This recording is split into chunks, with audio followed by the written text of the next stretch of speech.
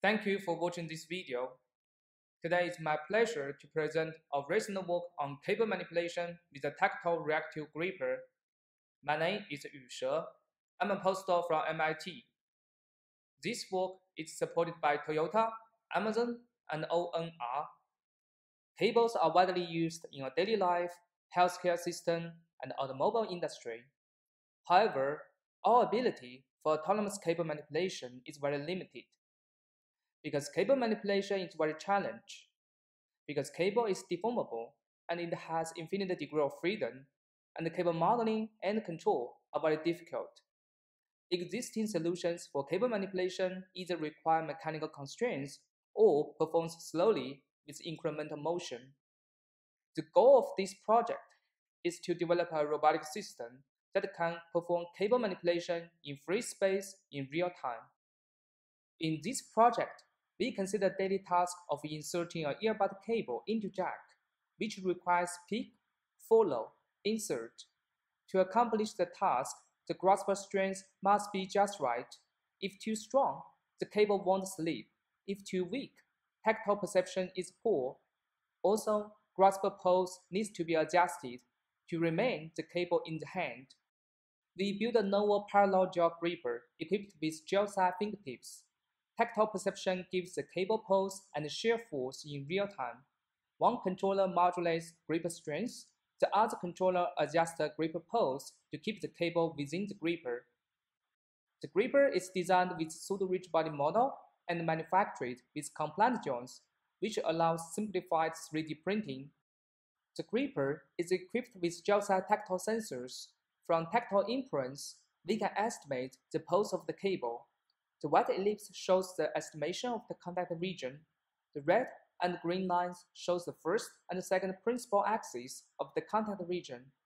Also, we can get a force estimation from tactile imprints. The marker displacements indicates the magnitude and the direction of the frictional force. Controlling gripper force is essential because a small grasping force gives a poor pulse signal and a large grasping force results in too much friction. Here we use a PD controller to keep a constant friction force and a leaky integrator to ensure good signal quality.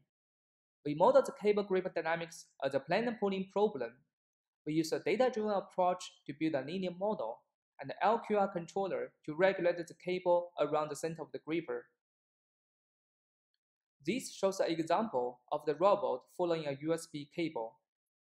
The signals on the right are cable pose, robot trajectory, and moving direction. The controller keeps adjusting the cable state in real time by changing different moving directions and pulling angles. When the cable is near to the boundary of the sensing area, a regrasp will be triggered to adjust the cable's pose. Here we compare different controllers. With the open loop controller, the robot loses the cable easily. After we add the emergency regrasp, the robot finishes the task but needs many regrasps. With the LQR controller, the robot can control the cable in hand for longer distance with fewer regrasps. We collect data with a single velocity for training the model. The system performs well on different velocities. We collected data with a single cable. Here, our system performs well on different cables with different properties. The controller can overcome external disturbance by adjusting pose to keep the cable centered. The tactile sensor can also estimate the pose of the plug to perform insertion.